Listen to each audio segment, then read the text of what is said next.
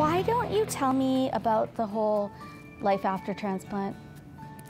The recovery process was more or less okay. There was a minor complication with a potential rejection, but the care team very quickly identified it and treated it. And within a week, I was home. Pain was minimal, and I feel like the discomfort primarily was if I had to cough. And I think that's something that's probably pretty similar with any other surgery. I remember after he got discharged and he went home, we went over like immediately. I honestly don't remember if we brought anything specifically. We didn't bring Dairy Queen, but we just got together, and I still remember he was wearing this ratty shirt he likes. It's like a PJ shirt essentially, and he's just sitting there, and he was sore because of the surgery and all that, so we weren't moving around very much and all that. And being at home, however, life got a little bit more difficult. Having to move around at home made things a little bit trickier in terms of pain management. Didn't want to hug him, didn't want to get too close and all that kind of stuff because of COVID and all that. But we were just, very happy, very relieved for him to be home. And I think it just felt so much more real for him to be in his own home and us to be there outside of a hospital setting.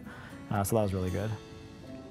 Within a month, I was able to be at about 80% capacity. Of course, I was careful with the way I moved, but it was surprisingly quick. So on that note, what is the first meal you had after your transplant that you really felt excited about? Potatoes. I love potatoes, and potatoes, unfortunately, are quite high in potassium. So I could only eat them in small doses, or I would have my dietitian upset at me saying, like, why do you do this again? And so, I honestly don't recall the first meal, because I think I was still a little bit drugged up on the painkillers. But I do recall potatoes being the first meal that I was really like, yes, this is the life. So, yeah, some potatoes. And what, do you want to tell us about the anniversary that you just celebrated? Yeah, I celebrated the 1-year transplantiversary of the surgery. And while we didn't do anything necessarily to celebrate, I think we're waiting for the weekend to do that.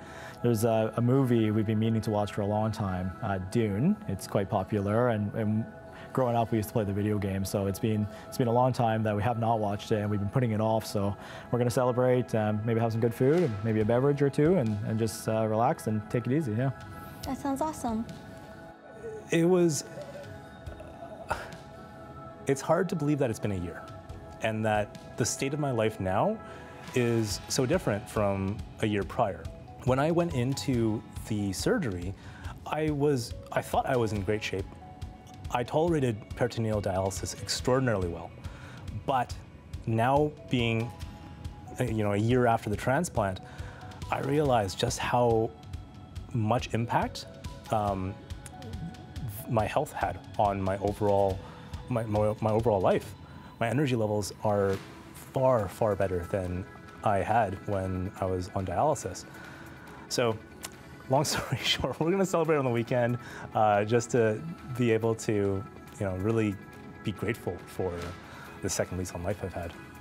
Awesome. And then what would you like to say, or what was one thing you might want to say to our viewers about kidney disease, organ donation, or the transplant process? If somebody was going to take one thing away from watching today. If there's one thing that you should take away from this, it's that you should get checked early. My brother was so fortunate that just by virtue of being assessed for donation, we found what could potentially become end-stage renal disease. And so if there is one thing, it's to get yourself checked. You can contact your GP for a simple blood test, and they'll be able to take care of you. So obviously you're a really huge support system for your brother, for Alan, you're very close. For our listeners that are watching right now that are, having a loved one that's going through kidney disease or kidney transplant, what words of encouragement or support would you say to them? Don't wolf down Dairy Queen in front of them. The words of encouragement I would have for family or friends that are trying to support somebody who's going through chronic kidney disease and the diagnosis and the ongoing treatment or dialysis or anything like that is just check in, ask questions. Don't feel like you're bothering, and obviously you can suss out the situation, but I think just kind of, every couple of weeks, ask them how they're doing physically, mentally,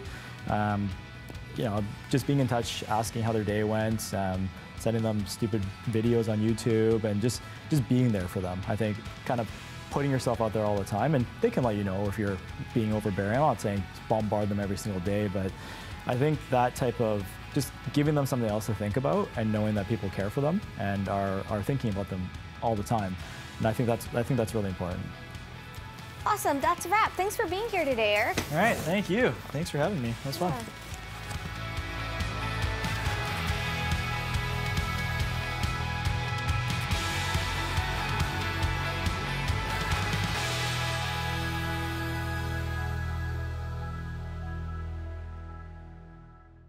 Hey everyone, thanks for stopping by Kidney Plugged In. If you liked the video, please give it a thumbs up. And while you're at it, don't kidney around. Hit that subscribe button right now. It helps us out a ton. Want to learn more kidney facts? Check out our Did You Know playlist. Or hear from top kidney healthcare professionals over here with Ask the Expert.